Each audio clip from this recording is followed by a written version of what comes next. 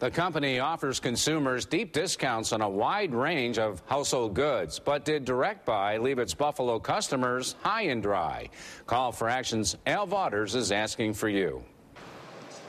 Buffalo business owner Randy Pollock saved thousands of dollars through Direct Buy when he remodeled his home years ago. But when he placed a $13,000 order to remodel his vacation home in Florida, trouble. I paid the money on January 6th. And I checked with my bank, and it was actually, the check was cashed and cleared January 11th. 5 days later. 5 days later. But the order was never placed? Never placed. Some of the merchandise did turn up, though, at a Direct Buy near Randy's place in Florida. We wound up with, I'd say, about $4,000 worth of stuff. A good portion of that was refunded. Kathy Dolan just moved from Rochester and would like to upgrade her Williamsville home with new furniture and a gas fireplace insert. So she bought a $4,000 membership to Direct Buy. They said they had people in each department who were very knowledgeable about the different manufacturers. And, you know, it seemed like a really good place to go and be able to comparison shop.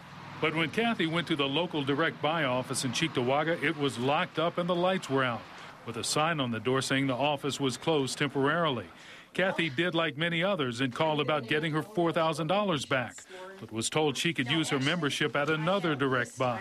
The closest store is in Rochester. They were not going to refund the money because they said they never received the money. So what they were going to do basically was extend my membership another 26 months. Randy Pollock did get $6,300 back, and a Direct Buy spokesman told us they're trying to get him the rest. If you're a Direct Buy member, you can check on your order at 1-800-647-6733. You can also file a complaint with the Attorney General's Consumer Fraud Bureau, which is looking into the franchisee for the Cheektowaga office. That number is 853-8404, and you can check it all out at WIVB.com and click on Call for Action. Al Vaughters, News 4 at 6.